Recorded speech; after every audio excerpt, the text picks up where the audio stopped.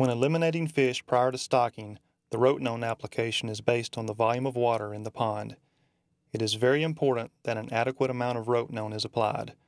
However, Rotenone costs can be high when treating larger pools of water, so the larger the body of water you are going to treat, the more important it will be to get an accurate volume estimate. Water volume is measured in acre-feet, which is the surface area in acres multiplied times the average depth in feet of the pool of water. There are several ways to estimate the average depth of a body of water, depending on the desired accuracy. A rough estimate can be obtained by simply multiplying the maximum depth of the pond by 0.4.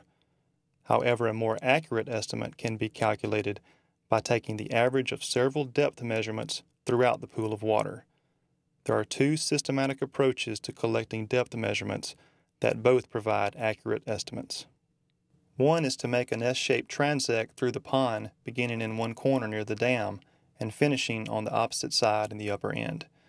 Depth measurements should be spaced out as evenly as possible along the transect and then averaged.